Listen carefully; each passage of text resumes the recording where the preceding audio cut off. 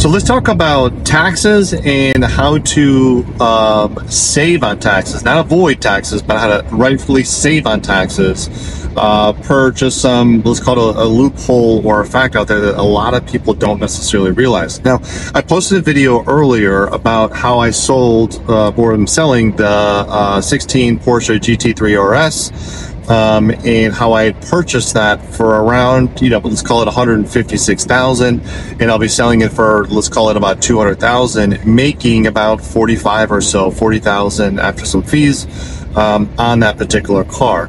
And as a just great other video, if you want to know how that works, check it out. But basically, you can drive a lot of supercars for free if you purchase them correctly. So headed to Nashville, Tennessee right now to a place called Velocity Motor Cars. Really great place. Brian up there is always taking care of me. He's the one that's actually selling the Porsche GT3 RS, and they had a new Ferrari 16 488 Spider that came in. And so I'm on my way up there to look at it. Now, keeping all emotionals out of a purchase like this, I'm going up there basically to check out this car to see if it is something that I want to get into.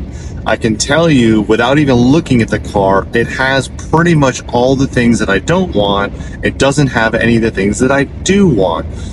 For me personally, if I was emotionally buying a car, doesn't have the bucket seats, doesn't have a lift, doesn't have the hi-fi system in it. I don't necessarily love the color. Does have good carbon fiber in it. Doesn't have a lift. Basically, all the things that I would want in a car, this thing does not have. However, it is at a good price, and I feel like I can work on a deal that makes this very attractive.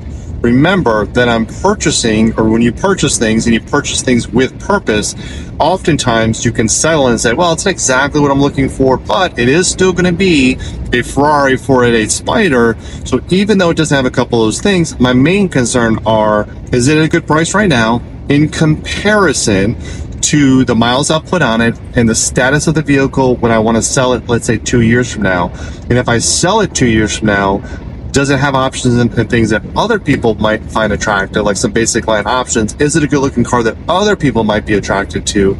And for what I would sell it for, can I actually make some money on it, or at least drive it for free or use very little?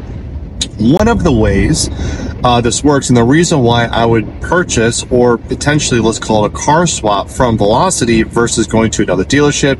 After all, there is a beautiful, exactly what I'm looking for, Ferrari 488 GTB in the Atlanta area, which is right next door to where I am, and in Denver, Colorado. Two beautiful specimens, lower mileage, all the features exactly what I want. However, they're a little bit more expensive because of some of those features, and they have one main thing, and that would be a big tax bill. What happens, a lot of people don't realize this, but when you take a car in and you trade it in, you get the value of that car towards the purchase of your other car, and you only have to pay taxes on the difference. So, for example, if they sell the Porsche GT3 RS at this dealership for 200,000, I take that 200,000, and if I apply it to the new Ferrari, which is going to be in the 250 range, that's a $50,000 increase in pricing. I only pay taxes on the 50,000. If I was to sell the car for, let's say, 200,000, took the cash in hand, so got the cash of the check from Velocity Motor Cars, and then I went to Ferrari, say, of Atlanta, and picked up the one that has all the options, that's really great, exactly what I'm looking for, I'm going to be paying basically 7% on the full 250,000. Now, what that means is I'm paying about 7% at 200,000 extra dollars, which is $14,000. That is a big difference. That 14,000 is probably about the difference in depreciation that I would see on the car if I sold it here a year later, 2 years later.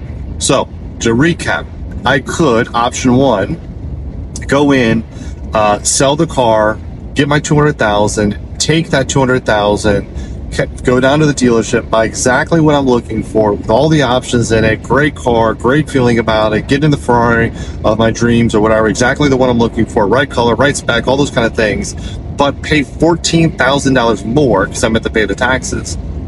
Or I could go and get a car that is still a really great car, maybe not exactly the color that I would pick, maybe not exactly the seats that I would pick, but great spec, and I can get into that vehicle, save $14,000, which lowers my cost of ownership by $14,000, which means when I go to sell it, I'm not going to lose that $14,000. So just a little bit of tidbit. It is kind of interesting. A lot of people don't think about it, but it is a very critical matter in this idea of buying a supercar and then selling it years later with basically not losing any money.